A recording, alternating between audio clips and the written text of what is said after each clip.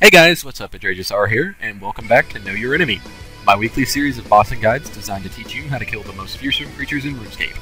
In today's episode, we will be revisiting the graceful avatar of Armadyl GWD of the Armadyl GWD dungeon using the ranged attack style. Always remember that death is always a possibility, and in the God Wars dungeon, it is no exception. Only bring items and gear you are willing to risk. Other than that, good luck on your kills, and have fun! Knowing your enemy is half the battle when killing a boss in RuneScape. On screen now you'll see a list of information regarding the enemy, GWD, including her combat level, life points, attack styles, weakness, and etc. Familiarize yourself with this information, and move on with the guide when ready. Indeed, knowing your enemy is half the battle when killing the boss in RuneScape. The other half is knowing the objective of the boss you face, as well as the minions that will accompany them. On screen now you'll see the objective of the boss, as well as the minions that will accompany GWD in the Armadyl GWD dungeon. Familiarize yourself with their stats, and then move on with the guide when ready. It's always best to know the attacks and special attacks that a boss can use against you, so that way you're always prepared. On screen now you'll see the attacks and special attacks that GWD can use against you throughout the boss fight. Familiarize yourself with this information, and move on with the guide when you're ready. It's always best to make sure that you have the correct skills and abilities when facing off against a boss in RuneScape. On screen now you'll see a list of recommended levels and quests for the Armadyl GWD dungeon solo. Familiarize yourself with this information, and then move on with the guide when ready. Having the correct weapons and armor when facing off against a boss in RuneScape can mean life or death. On screen now you'll see a list of weapons and armor that are recommended for the Armadyl GWD dungeon solo. Always remember to use the best weapons and armor available to your levels, or that you are able to afford. If you cannot afford a certain item, then simply downgrade to the next best thing. The loot is always the most important part of killing a boss. That's why we kill them. On screen now you'll see a list of loot and rewards that you can receive from the Armadyl GWD dungeon. Take time to familiarize yourself with this, that way that you can know what to expect. Good luck on your kills, and let's move on to the setups. On screen now you'll see an example setup and inventory that you can use when taking on GWD. Always remember to use the best weapons and armor available to your levels, or that you're able to afford. Also take note that with this setup, you're using a limited amount of super restores in the inventory, so make sure that you pack extras in your yak, unless you're going to use the next setup. On screen now you'll see another example set of inventory that you can use when taking on GWD. Also take note that we are using the Bone Crusher as well as the Demon Horn Necklace. If you have this, you won't need as many rare potions, so make sure that you just pack Rock Tails instead. Now that you're all geared up and ready to go, it's time to head off to the God Wars dungeon. You can get there by using either the Trollheim Teleport Tablet, or the Trollheim Teleport Spell, or simply walking from Berthrope. What I would recommend is, if you've completed Ritual of Majorite, is to go into the Glacier Cave before heading off. This will give you a damage boost. Once you have done that, either hit the Trollheim Teleport Spell, or the tablet, or go teleport to Berthrope and go from there, and then make your way down Trollheim.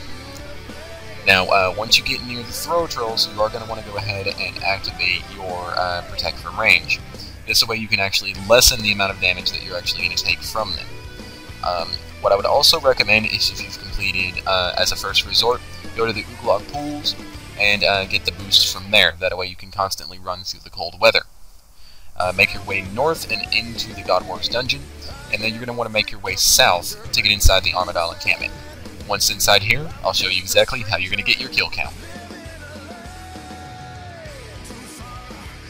Alright guys, once you're inside the Armadyl encampment, it's time for you to get your kill count for the boss. Quickest way to do this is going to be by killing the Aviancies in the area, as well as the Spiritual Mages if you have the appropriate Slayer level to do so. The quickest way to do this, if you're using the Infinite Prayer setup, by using the Bone Crusher and the Demon Horn Necklace, is by using Soul Split when your HP gets low. That way you can restore that, and you can also restore your prayer points every time you kill one of the Aviancies. So, simply start off by attacking one of the Aviancies first, and just simply use your abilities on it. Use any abilities that you can use to heal, and try to keep your health points high. Anything you can really do to get the creature down quick will actually help you out in this situation. Your main goal during the kill count is going to be trying to get up to Death Swiftness, so that way you can actually increase the amount of damage you deal to any of the creatures that you're attacking, which is actually going to help you out quite a bit. Not only that, Death Swiftness will also damage any creatures that are in the vicinity of it. So any creature that you're attacking at that time is actually going to be taking extra damage. So it will actually help you get your kill count a lot faster, and a lot easier. Now you'll also notice that there are some items that are being dropped by the Aviancies that are noted. These are adamant bars. I would highly recommend that you actually pick these up. Reason for that is that will actually pay for your room entry if you actually go into the boss room using the instance area. So once you've got your 40 kill count, we'll go ahead and tackle what happens when you take on the boss. See you over there.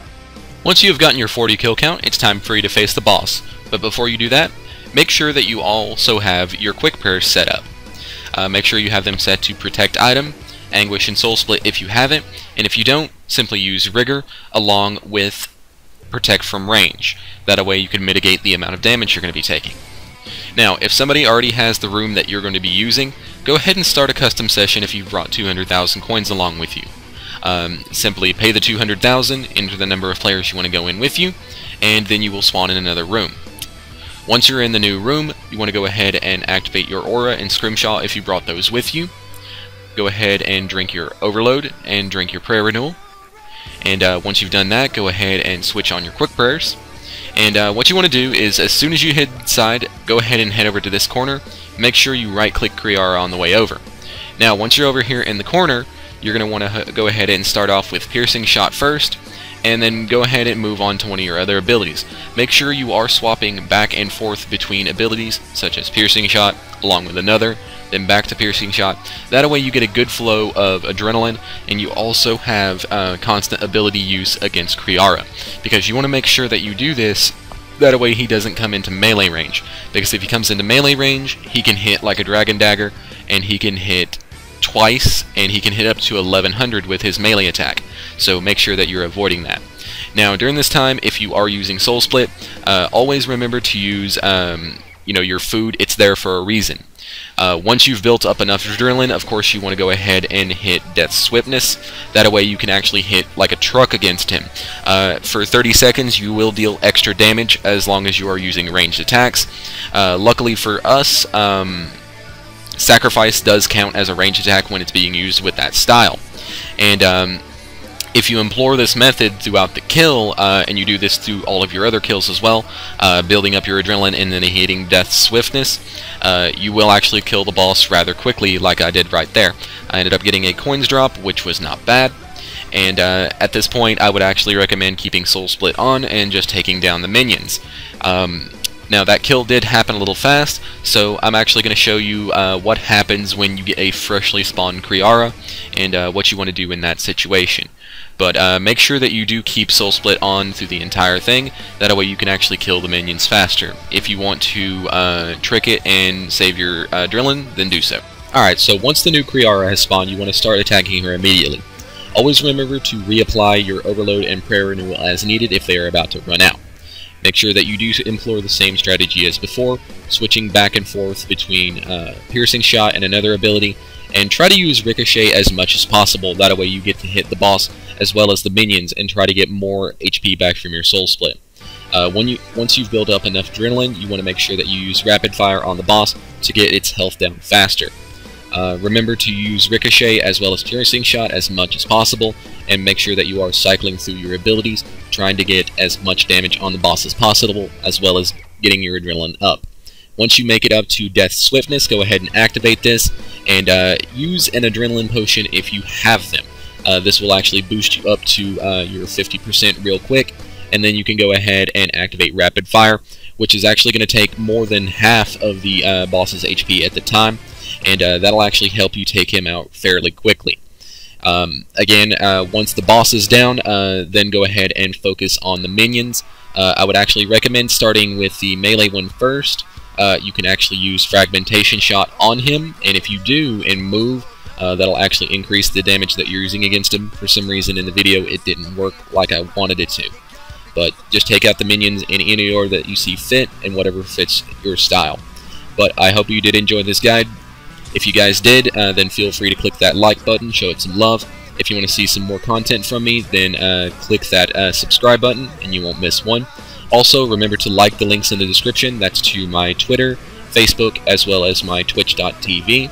I will be doing streams on Sunday, as well as streams on every other Tuesday, and this week happens to be a streaming week, so I'll see you guys over there. And again, thanks for watching. Peace.